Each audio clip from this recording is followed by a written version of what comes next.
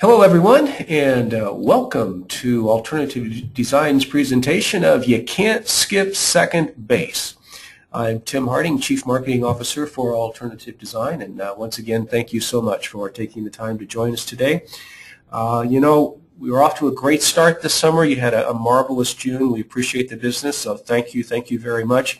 I've never seen better products on our platform than we've had in the past month, and next month looks to be even better.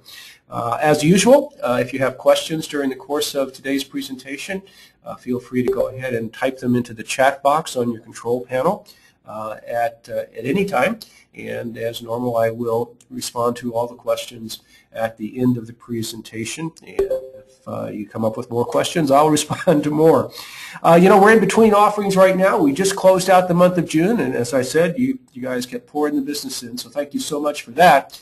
But we don't have a product on our platform right now, and frankly, with the 4th of July being next week, I'm not sure when the banks are going to come out with their new offerings. If we're fortunate, we'll have them out by a week from today, and I'll be able to roll out at least some of, if not all of the products for the month of July next Wednesday.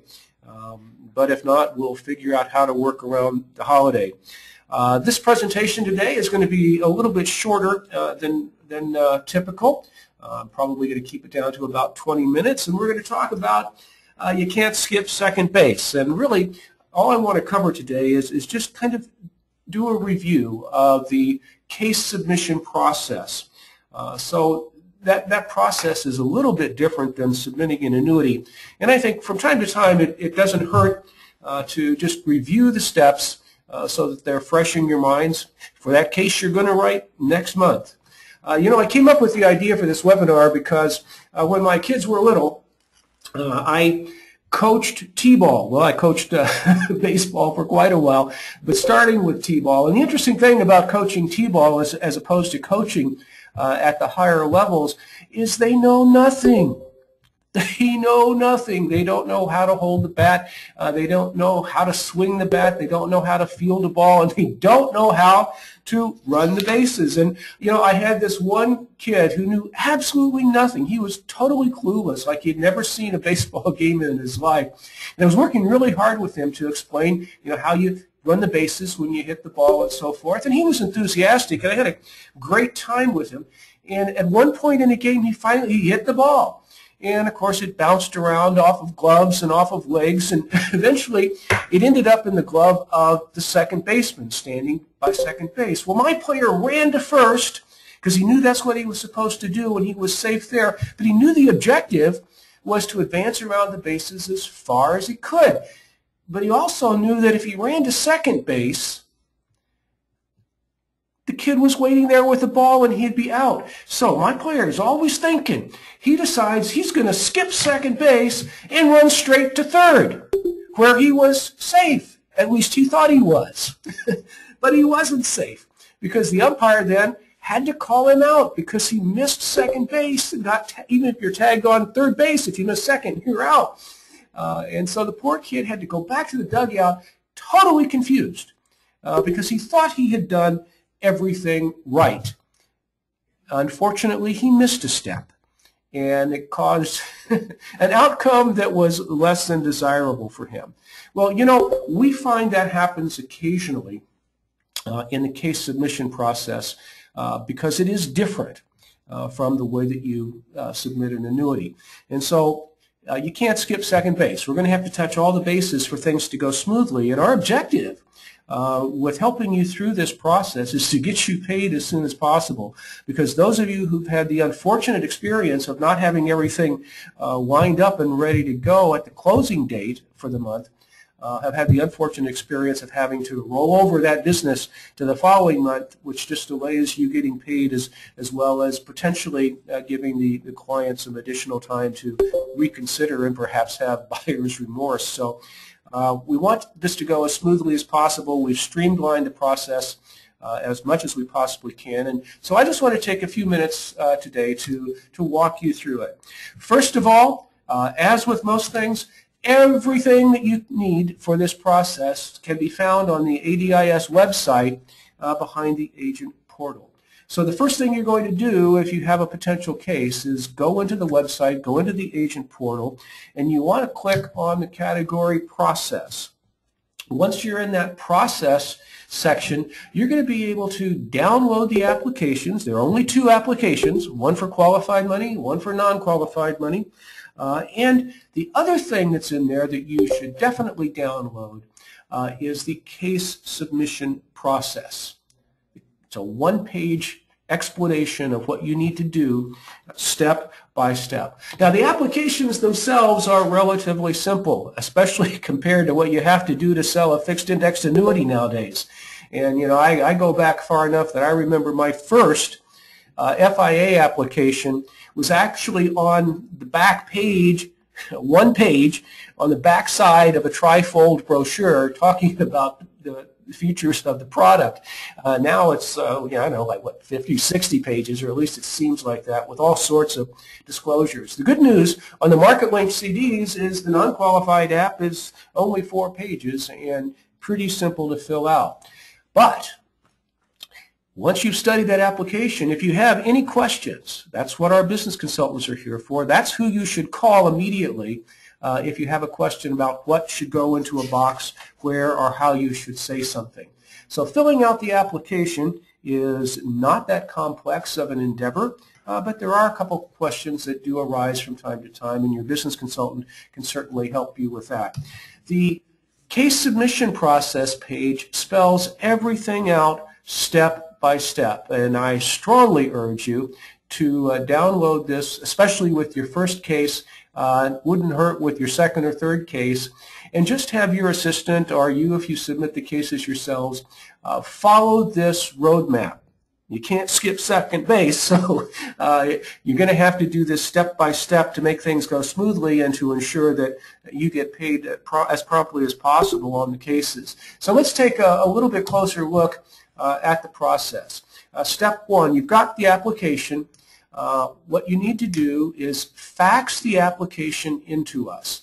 And depending on the client, you're going to do slightly different things. Along with a copy of the application, in a cash account, you're going to send in the non-qualified application, a copy of the client ID, a picture ID, driver's license, of course, is perfectly acceptable, and a copy of the check. For a joint account, again, the non-qualified application, but this time signed by both clients, and get both clients' IDs and a copy of the check. For a corporate account or a homeowners association, for example, again, you use the non-qualified application, but it's signed by the authorized signer, probably a designated officer of the corporation. You want to get that signer's picture ID, a corporate resolution authorizing the purchase of the MLCD, and of course the check.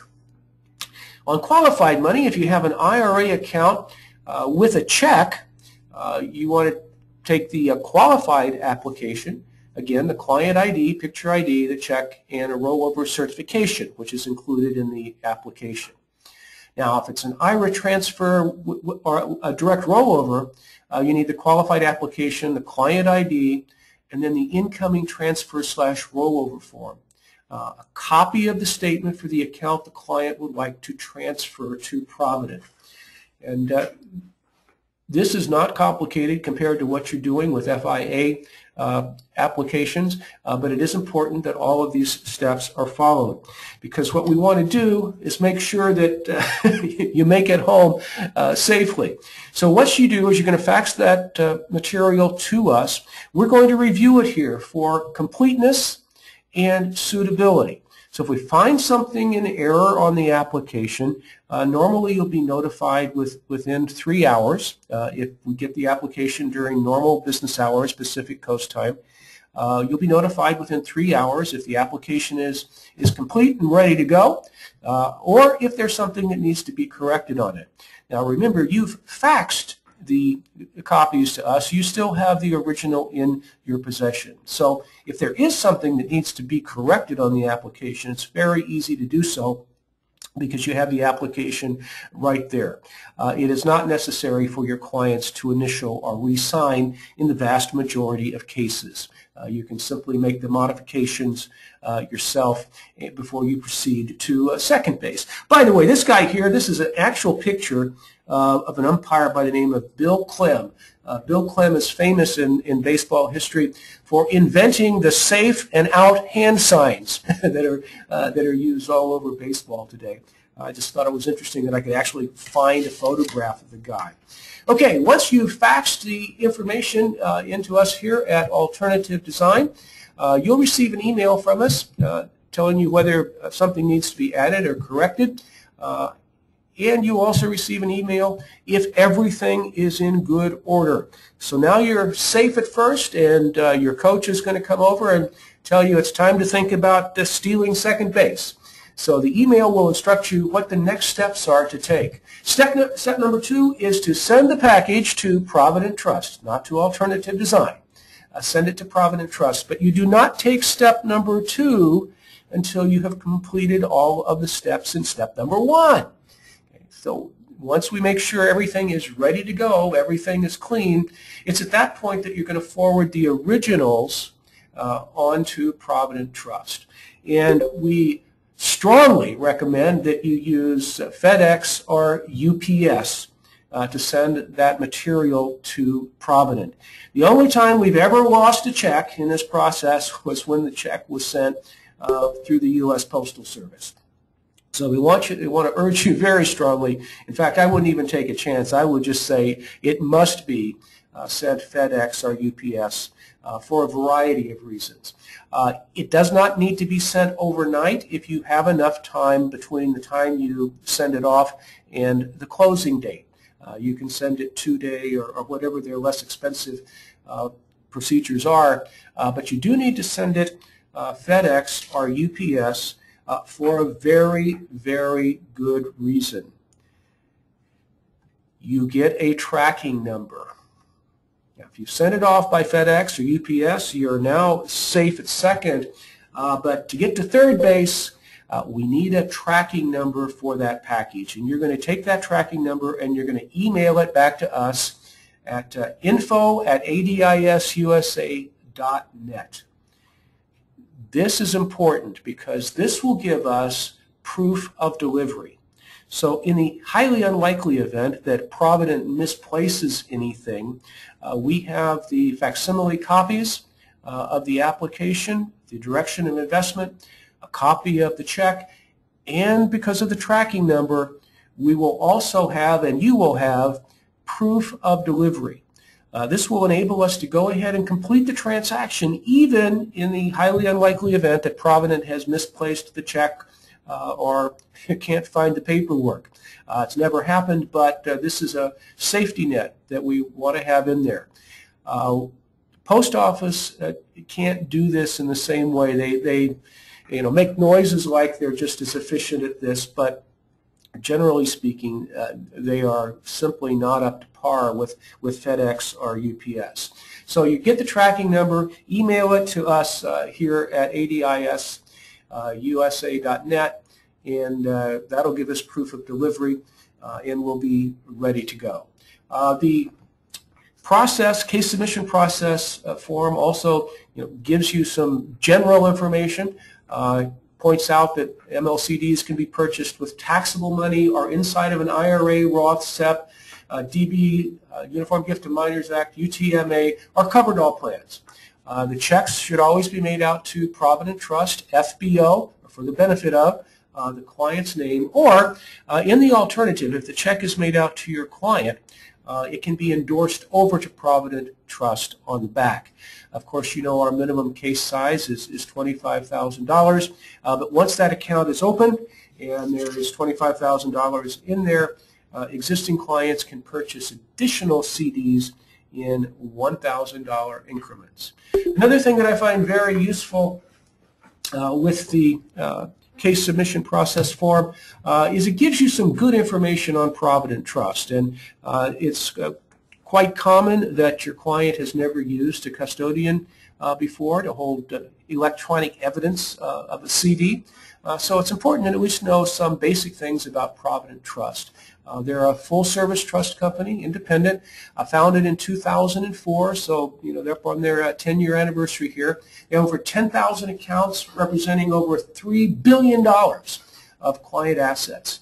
And they're licensed, regulated, and in good standing with the State of Nevada Department of Business and Industry, Division of Financial Institutions. I'm no expert on trust companies, but what I am told is that the regulatory requirements in the state of Nevada for trust companies are among the strictest in the nation. Now, what your client is doing is opening a self-directed custodial account at Provident Trust.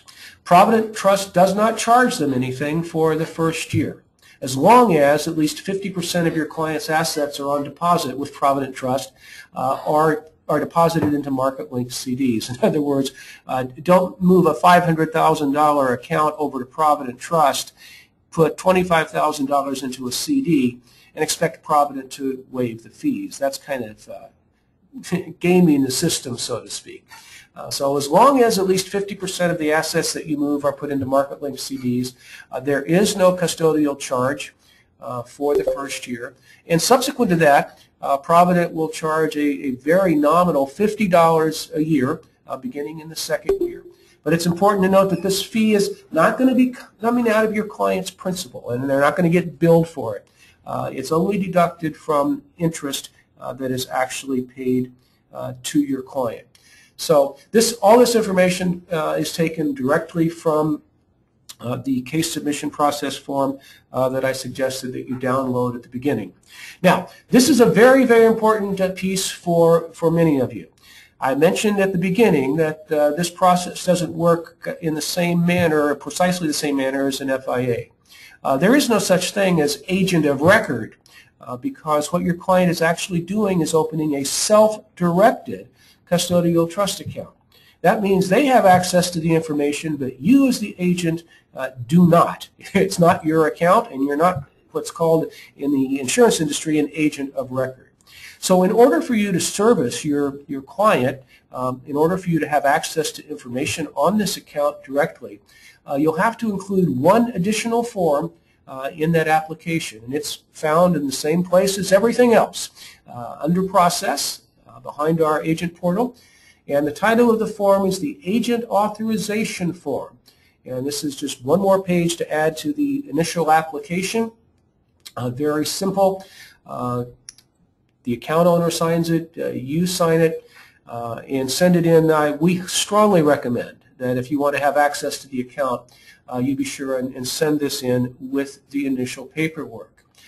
In the event that something happened and you didn't get the agent authorization form signed on an account that you and the client would like to have access to, you can always go back at a later date. Again, it's going to take another signature, but you can always go back at a later date and have the form signed and submit that to Provident, and that will then give you access.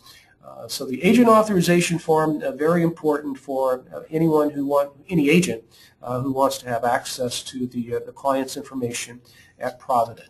And then, of course, the final step, coming home to score, is once the offering closes, once the trade date passes, once the final disclosure documents are published, and you're made aware of those through an email, it is your duty to deliver those final disclosure documents to your client.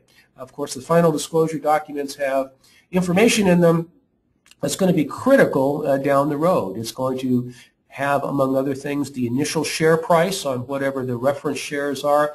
It's going to have the final caps, information that your clients are going to want to know and that you're going to want to know a year from now when you're doing an annual review, so that you can compare back to that initial share price. And then once we've completed all those steps, it's payday, and you've stolen home. So that's just a quick overview of the process. I know it was a review for many of you. I see a number of producers on here today who know this backwards and forwards, but it never hurts to review just a little short coaching session on the case submission process. And so with that, if there are any questions, I'll be happy to take them at this point. Don't see any questions in the chat box currently, but I will pause here for just a few moments and give you the opportunity to type them in if you have any questions that have occurred to you. Just to keep chattering here while we're online, it so happens I still coach baseball. I coach an adult men's team here in the San Diego Adult Baseball League, and we're getting ready to head into our playoffs. We are a championship caliber team, and can't tell you how much fun it is to hang around a bunch of older guys who are still playing a kids game with as much enthusiasm as the kids I first coached in T-ball. Okay. One question here. Don says, I got in late. Please mention the website again. Yeah, the website is ADISUSA.net, and then you would go into the agent portal section and into process. Christopher was also late, and he says, I missed first base, and asked for a quick recap. First base, Chris, is to fax a completed copy of the application along with the appropriate documents, a photo ID, and the check. Here to Alternative Design, we review them for suitability and completeness and notify you if anything needs to be changed on the application, or if you're good to go and ready to go to second base, which of course is sending via FedEx or UPS the actual materials to Provident Trust. Bernie asks, will we need a sign-on to access the portal? Yeah, Bernie, that's assigned to you. Once you're appointed with us, the very first email that we send out explains to you how to access the agent portal. You do need a sign-on to access it. It's not available to the general public. If you want to give your business consultant a call when we're done here, they'll be happy to resend that and get you up to speed so you can get on the agent portal. It's vital that you get on the agent portal. Everything is in there, folks, from marketing materials to procedural materials to the disclosure documents, product grid. Everything is in there. So if you're not getting in there right now, you need to get a hold of your business consultant and make sure you're set up to access it.